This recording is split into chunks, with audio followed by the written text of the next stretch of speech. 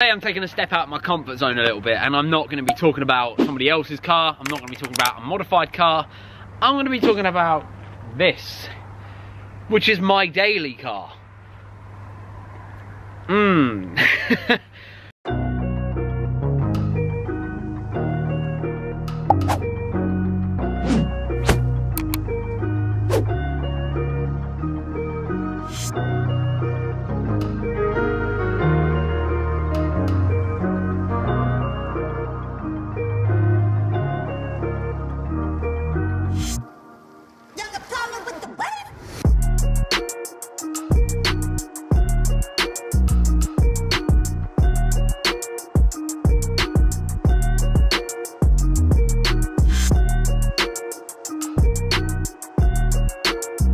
I wasn't sure about doing a video on this for multiple reasons, but I also was looking back at when I went to buy one of these and how few of opinions were on, especially on YouTube, and I just thought, you know what, if you're out there potentially looking to buy one of these things, what's up, my name's Adams, this is probably the first video you've seen, hit subscribe. You probably hate the rest of my content, but it's definitely worth hitting subscribe to help my ego a little bit.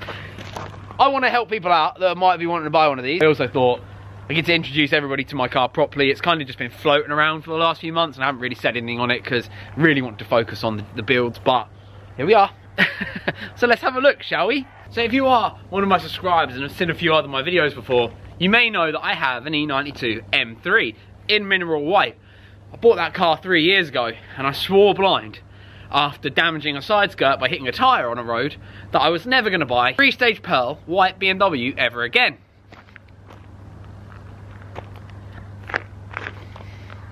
The main reason being how expensive it is and how hard it is for people to match the paint if you ever do have a knock or a bump or a scarf or anything like that. And I've ended up with another one.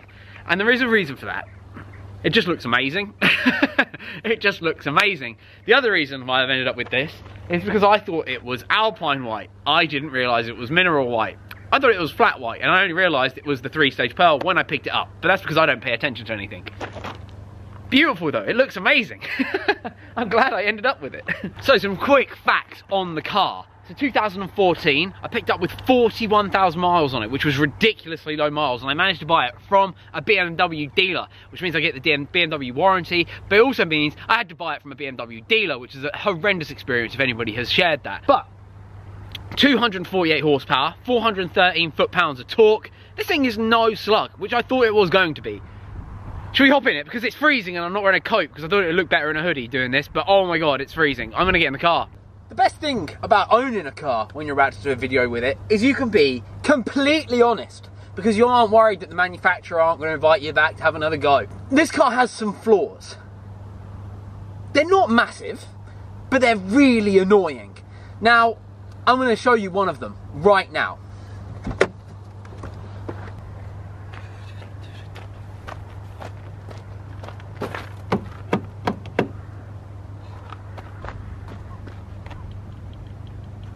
One thing I really hate about this car is this locking system. It may work and it may be very necessary if you live in Los Angeles or, I don't know, wherever car theft is rife. I don't. I live in a little village in Essex where the most dangerous thing that's happened recently is someone crashed through someone's fence by accident. So I don't need my car to keep me completely locked in at all times, and it's very annoying that there's no option just to turn it off. The amount of times I try and get in the boot just from hopping out of the car to let the dog out, I forget. And also, because it's this keyless entry, which this is my first car that I've ever had that is keyless start. And I think it's the most pointless thing ever. It has very, very minimal brilliant use. If you've just got your keys in your pocket and you cannot be asked to get them out, brilliant. I'm the kind of person that doesn't like to drive with anything in my pockets. I find it uncomfortable, I find it a little bit distracting.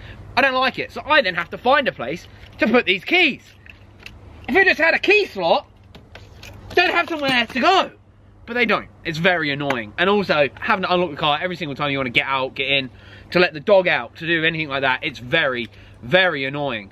Another very annoying thing about it is this. I can't demonstrate this perfectly, but what I can do is give you a little brief annoying show. Okay, so my car has the tow pack on it.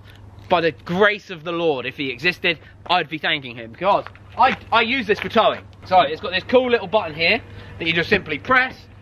The tow hook gets fully erect, and everyone's happy. Happy days. No blue pill needed on this wagon.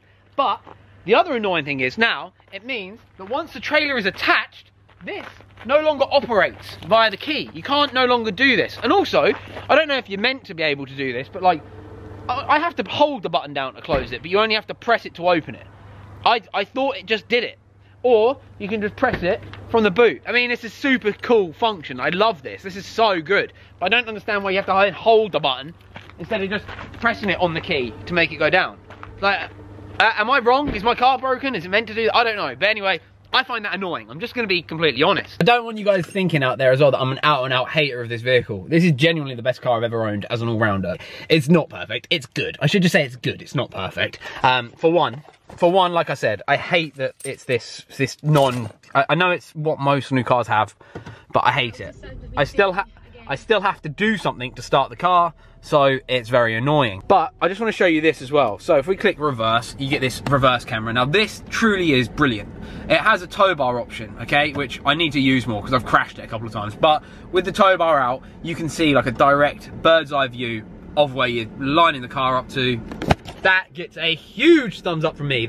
And also the reverse camera itself is where's it gone? There we go. It is actually really good. I really like that feature.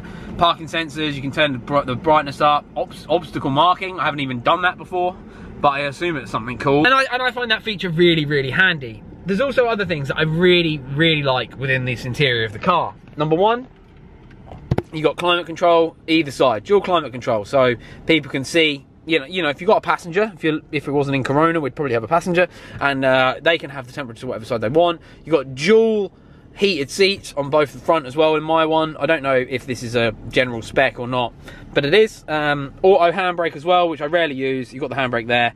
iDrive, which is fantastic, and obviously parking sensors easy to turn off just there as well. You've got so much spec on this car, but that's just BMW iDrive. I'll let you go look into that more. I need to turn that lane discipline thing off. How do we do that? Okay, there we go. You've got 3 modes of driving with the vehicle, and all of them have different dash displays. So if we go to Eco Pro mode, just there, you see the dash goes blue, and it shows you how much of the battery you're recharging, and it goes blue, and it looks very nice, and you get the best MPG. If we go up, we go to Comfort mode. That's where we normally have it.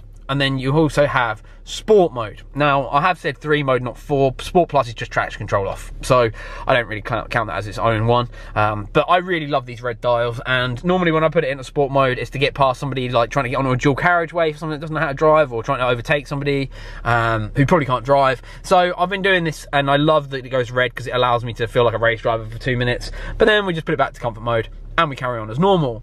Another major flaw that I've found with the vehicle is that BMW have no update yet for the sat-nav. So I'm still living on 2014 maps. I have to use my Waze app because I live around the southeast, so I use the A14 a lot, and we've had the whole A14 redone, but they don't have an update for that. But they do for my M3, which is a slightly older car, slightly different model, which it doesn't compute to me, but it is what it is. It's one of those things.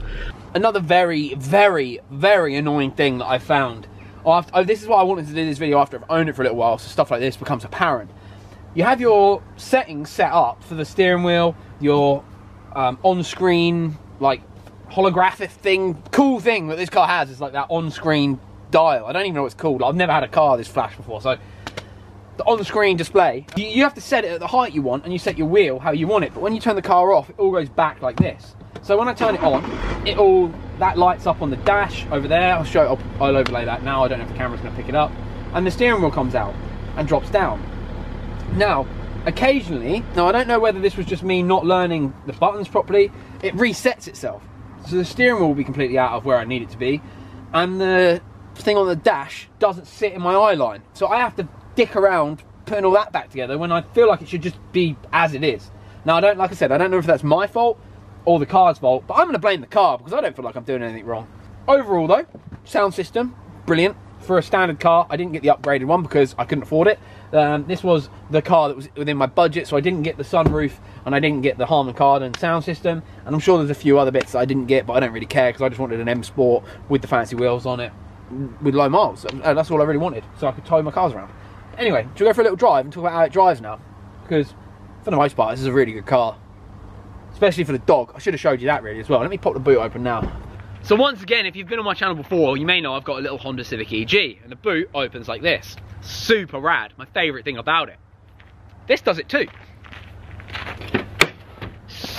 So cool, and it's so handy. This is such a cool feature, genuinely such a really cool feature, and it also means the dog can jump in it and doesn't scratch up the bumper, which is awesome. He now just scratches up the plastic instead.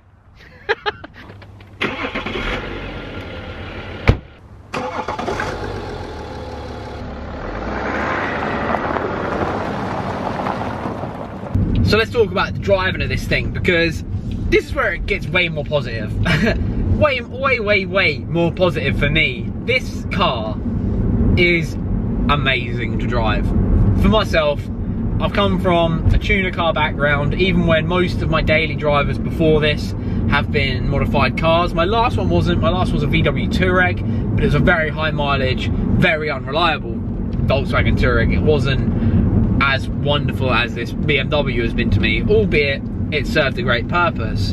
To drive this car though, it does feel just like that. It feels like I'm driving a car. It does not feel like I'm driving a massive, heavy 4x4 that can tow 3,000 kgs. This genuinely does feel like I'm just driving a 3 Series. I even go as far to say the steering is lighter on this vehicle than it is my BMW M3. So this is a genuinely lovely car to drive. The ride quality, considering it is a 4x4 BMW, is brilliant. It's super comfortable, super soft. Other valid points I feel like I should mention to a potential buyer is that you have loads and loads of vision. You can see so much, very little is blocked. The rear pillars are quite wide, but overall the back window you've got great visibility out of. The rear view mirrors on the side of the car as well are massive. I have replaced my inner mirror though with a Broadway, and that's just because I'm used to Broadway mirrors, which are basically like convexed, big, wide mirrors. It means I can see everything going on in the car. I love how it drives. It's so comfortable. The steering wheel is such a soft, spongy leather feel. Like, oh, it's such a soft, spongy leather.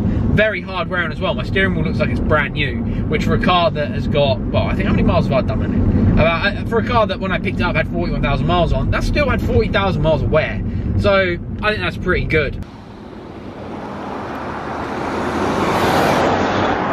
There's a couple of other annoying things though. One is the indicator. Sometimes it just doesn't do that 3 blip thing. You hit it and it goes blip blip and then it disappears. You do it again, it does it again. It's very, once again, just annoying. They're just annoying things on this BMW. It's nothing that's like drastic or gonna change my life. It's just frustrating. There's a couple of other concerns I have, because I haven't had it that long. I've only had it, I don't know, 5 or 6 months.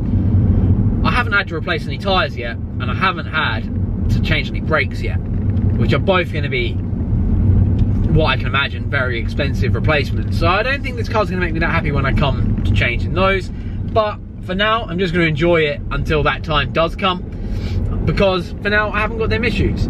I have done a few long haul journeys in this, and what a machine it is. It's relaxing, it's comfortable. The surround sound system in here is fantastic. Even though I don't have the Harman Kardon system, the OEM sound system in here is brilliant. I love it. I genuinely do love this car. For all the grief I give it, for all the little bits of things that annoy me about it, it is still the best car I've ever owned. So I can't be too harsh on it. I do feel like it gets a little bit understeery in the wet.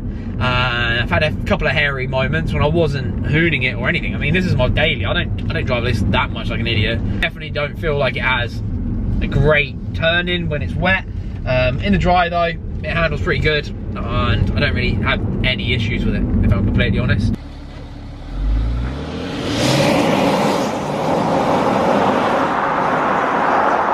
I've been banging on quite a lot about the stuff that's annoying me about this car, but I also want to talk about how it looks. I feel like as an SUV, as a you know, it's a bit of a Chelsea wagon, this thing, but I think it looks so awesome. And you should see this and my M3 parked together. They just look like the pair made in heaven. I think I am gonna get the wheels done black at some point because of this finish on these, where they always go funny. It does my head in. I think I'm just gonna do them black. So the car will match the M3 until the M3 gets some wheels. This right here is one of my favorite angles of this car. I think it looks amazing. I love it, absolutely love it. As we come around the front here, I also feel like the front end is very aggressive, but not over the top. It still looks smart, has huge road presence. I love the arches on it. I love the color. I just love the car itself. But I feel like it needs a front lip of some sort. I think it looks a little bit like that. So I feel like if I put a front lip on it, that will even all that out. And they do make some nice ones for these. They do carbon fibre ones, which I think I might grab at some point once the money's coming in a bit more. But there you can see probably why I fell in love with this car. I just think it looks absolutely amazing. And when I was actually in the market for one, I was only looking at a BMW X5. I wouldn't consider anything else. So I'm genuinely very happy with my purchase. Very happy. So I guess that is me signing out as of now. I really hope you've enjoyed what you've seen, and I hope you've liked my opinions on the car. To summarise, I think it's brilliant, but I just think BMW could have done it a little bit better with certain things. I'm willing to overlook other things, but like I think the finish on the wheels, terrible. They should never use that ever again. People are going to have to refurb them, as a fact. Yeah, that's a story for another day with my E92 though. Anyway, I'm going to sign out, guys. If you can just hit subscribe on the channel and tune in to the next one, or watch one you haven't seen already. I'm sure you've got a lot of time at the minute during this lockdown stuff. I've got over 700 videos on YouTube, so there's probably a few you haven't seen.